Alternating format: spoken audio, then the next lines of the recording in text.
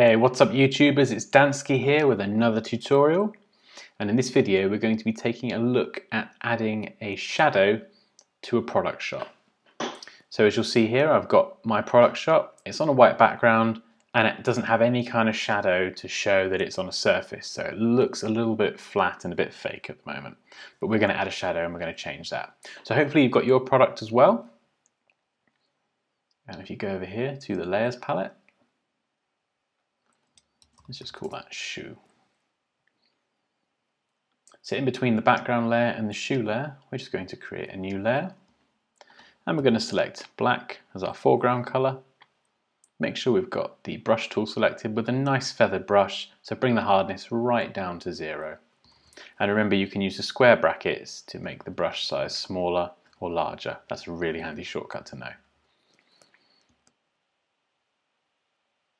Okay, so the first thing we're going to do is we're going to select the ellipse marquee tool up here and just draw a shape that looks something like this.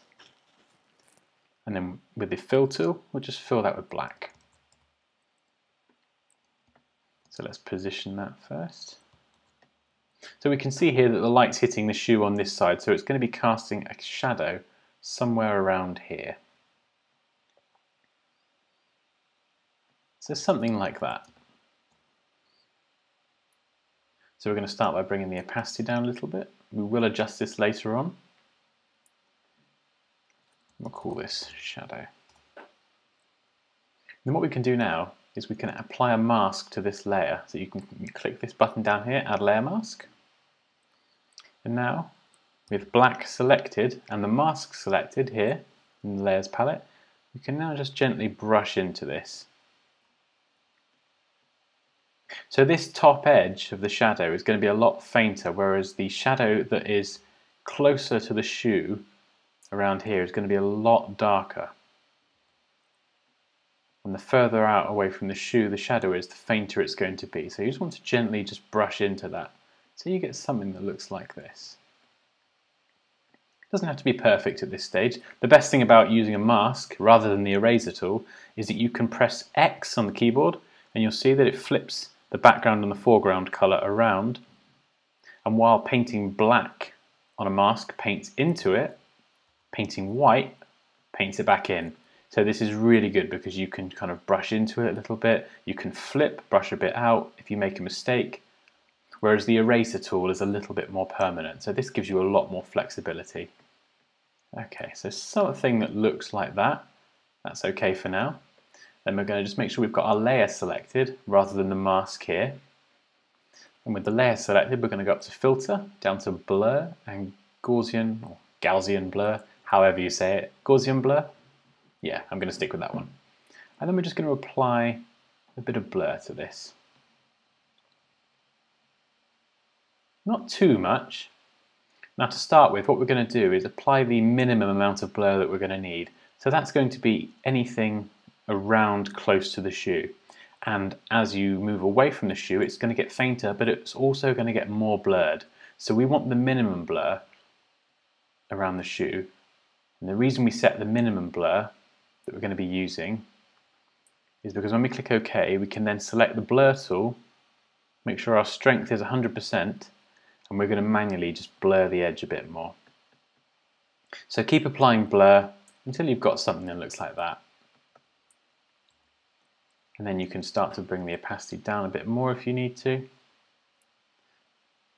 What we can do is go back to the mask, and with our brush tool selected, just paint into it a bit more. And then what we can do is actually create a new layer, and we'll call this shadow 2.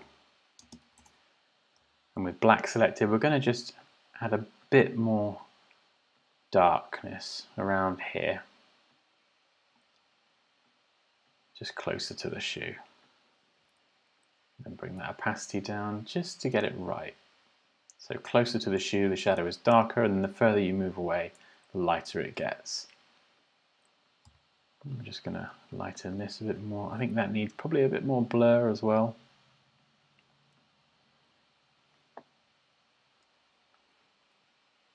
And then I'm going to create another layer. I'm going to call this shadow 3. And again, using the ellipse tool, I'm just going to fill that. And this is going to be for this bottom part here, just to finish off. So I'm going to go up to Filter, down to Blur, Gaussian Blur, and apply some of that. Then bring the opacity down.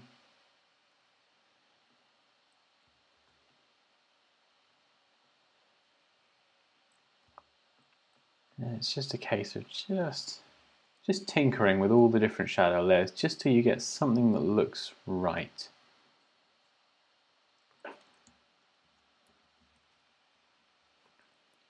Add another mask to that. And we're just going to paint in, just soften that edge a little bit.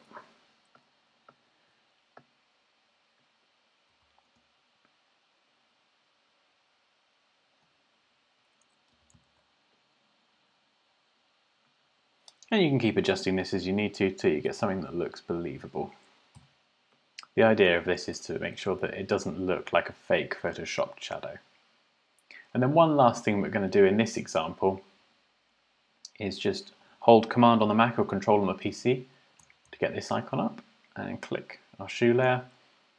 We'll make a new layer above that, and with black selected as the foreground colour and the brush tool, we're just going to gently paint in the edge here, just so there's a bit more shadow. And bring the opacity down a touch. And you can add, if you like, a tiny, tiny bit of blur to this, just so it doesn't look perfectly clean cut. So adding that shadow just makes it look that little bit more believable. And that's how you add a shadow to a product shot in Adobe Photoshop. I hope this tutorial was helpful. If it was, please like, comment, share and subscribe for more, and I'll see you next time. Take care, guys.